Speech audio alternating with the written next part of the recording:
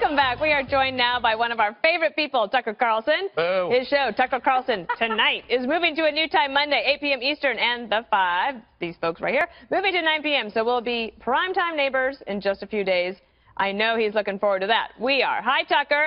Greg's going to kick us off because I was going to ask you a question, but he wants to ask you the question, so I'm going to give it to him.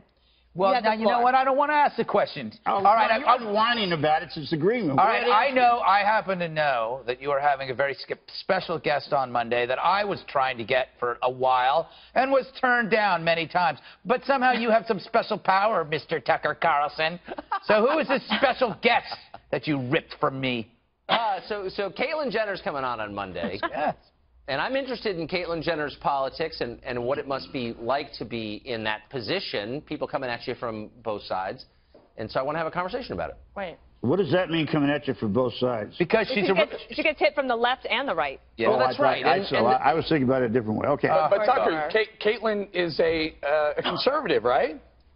That's my understanding. Yeah. I mean, I haven't. This is the first interview we've done, so I don't really know. But I've read that, and I'm interested in it, and I'm also interested in the idea that, people sort of wind up spokespeople for a cause or a group, maybe against their will. And I don't know if that's the case here, but I'm going to try and find out. I know that and she has a new book out, and one of the things that apparently there's a little bit of a feud that she has with Ellen DeGeneres, and partly it was because of that very issue, the whole spokesperson thing.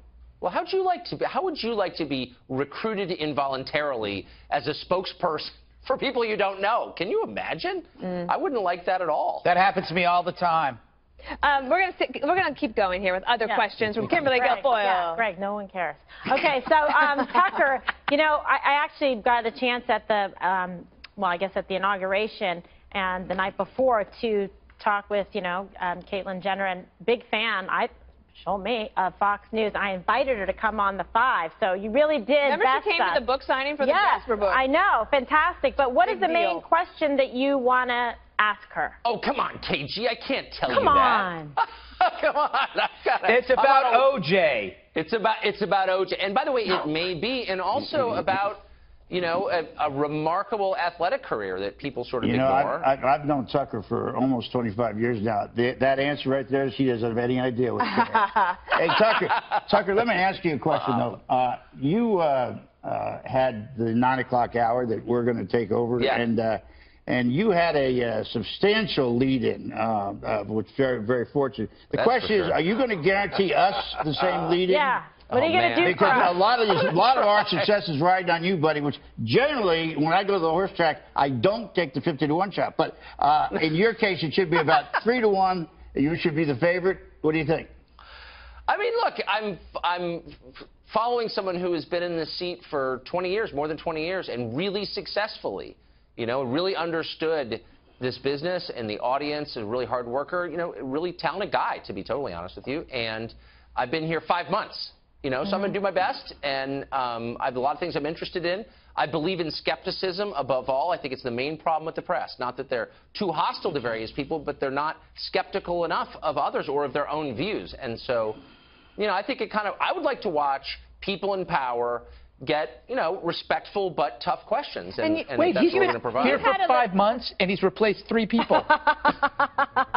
Don't stand next to me. I'm scared. Next thing you know, he gets around. Be doing 2 hours. He'll be on the 5 as well. Tucker, I wanted to ask you about your how you decide on your stories, because last night I watched the show, and I thought it was great that you had a big segment about vaccines, because that wasn't necessarily top of the news, but it is something that you're interested in. How do you come up with your decision for what you want to talk about each night?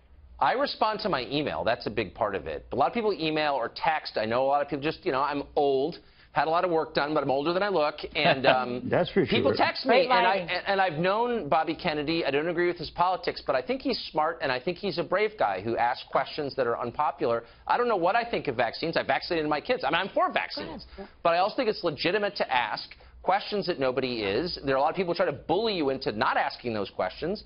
And I just don't like that. I don't like people. It's a red flag for me when people say you're not allowed to ask that question, no matter what it's about. And, I'm a Protestant. I mean, I believe in kind of pushing on that stuff. Wait, are you Episcopalian? I'm not going to admit that, but I'm just saying, look. Because you kind of make this face when you're interviewing them and they're saying kind of crazy stuff, and I call it like Episcopalian astonishment, where you go.